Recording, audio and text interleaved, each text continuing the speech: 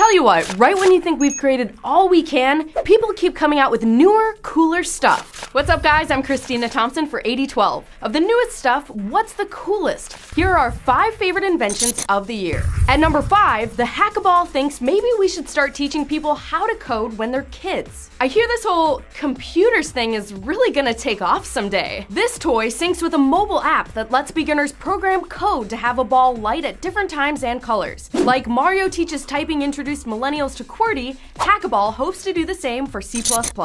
Finally, I can cut down on my seamless bill with number 4, Pentelogen. It's a Bluetooth-enabled frying pan with a smartphone app that uploads recipes to it. Punch in your recipe and you'll get real-time directions as the food is cooking. Like flip the salmon, the crust is burning. Number 3 is Samsung safety truck in Argentina. It has cameras on the front that display what's on the road ahead to any cars driving blindly behind it. A 620-mile accident-free test inspired Samsung to work on making this more than a one-time thing. You'll probably never use invention number 2, but it may save your life. The $120,000 Juno machine cuts down the time it takes scientists to examine DNA from a full day to just 3 hours, meaning an extra 21 hours a day for some really smart people to find cures for diseases and genetic donor matches. The coolest invention of 2015?